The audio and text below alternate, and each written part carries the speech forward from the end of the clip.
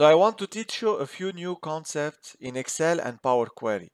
We're going to start with a file like this, which is a CSV file, which has some sales data for different cities in different countries. And we're going to learn how to load the data, how to extract the country from this, aggregate the data by country, and at the end, create a map like this one. And all in very few minutes. So we're going to start with a new Excel sheet.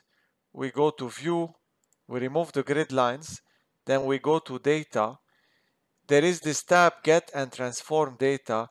If you don't have it, it means your Excel version is before 2016, but don't worry, there is a free add-in called Power Query. You can just install it and then you can start the work. So I'm just going to select this one, which is from Text CSV.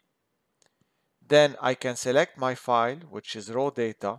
Now Excel Power Query, open the file and try to see what's in the file. It correctly identified that my delimiter is a comma and it's showing me the data. It looks fine. Let's go and transform it. So if I look at this, it has changed the type and it has promoted the header. So the types are correct. I can check, this is my sales data, all looks good. And then the headers are fine.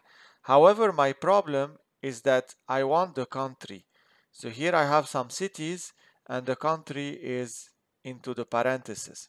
So I can select the column, then I go to transform, and then I have extract text between delimiters. Why? Because all of them are between the parentheses. So I click on it, then I have the start of my parentheses, the end. I say OK. You can see that the country is coming correctly. I'm just gonna change the title of this, make it country. And then if you see here for France, I have a lot of sales, right? I need to aggregate them by France, Germany, etc. So I can go to transform and I have group by. I click on group by. What am I doing? I'm putting by country, right? Because I want my country. And then the column name will be total sales. So we give it a name. Then what do we want to do? Here it has the count of rows. We actually want to sum the sales. And then the column is my sales. Then I press OK. You can see that now I have the sales by country. I can just call this final result. And then I can just do close and load. So here the data will get loaded. If you can see, we have all our countries and we have the sales. We can just format this by going to home, clicking on this one, and then removing the decimal points. Then we can select our data. We go to insert, map. This is something that you will see in Excel 2019 and Office 365. If you don't have it, you can put something else, that's fine. So here is the map. If you see, it has shown me part of Europe and my data points. So first thing I'm gonna do is I'm gonna add the labels. I'm also gonna do view grid lines. So we remove the grid lines. I'm just gonna give it a title, total sales. Go here, bold. The color of my title will be this.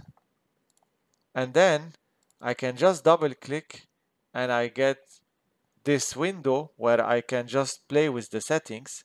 So if you go under total sales, the series total sales, under these three bars, you have some options. So the map projection you can change. For example, now we have Albers. If we do Miller, you can see that it changes. Mercator, it also changes. So I'm just going to keep it to automatic. And then the map area, here we have, I think, multiple countries and regions. It's automatic, but I can either show the word, for example, which is not good in this case, or what I want to do is only regions with data. So here now our map looks better. Then map label, we can do best fit only, so we can start seeing some of the countries. Now for the legend, I can click on it. I can put it at the top. Then I make my graph a bit bigger so I can see more.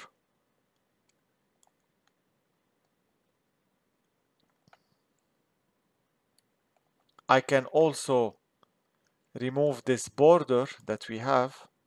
So if I do this, I go to borders, I do no line, fill, no line.